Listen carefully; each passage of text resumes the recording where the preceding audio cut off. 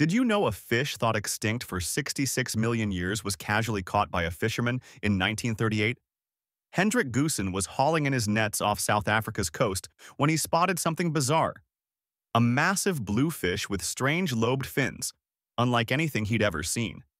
He brought it to museum curator Marjorie Courtenay Latimer, who nearly fainted with excitement. She immediately contacted Professor J.L.B. Smith, a fish expert. When Smith confirmed what it was, he literally collapsed from shock. This was a coelacanth, a living fossil that predated the dinosaurs. Scientists believed they went extinct when the dinosaurs did.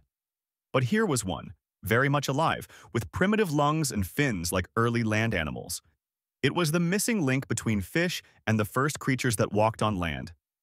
This ancient lineage had survived multiple mass extinctions, hiding in deep ocean waters.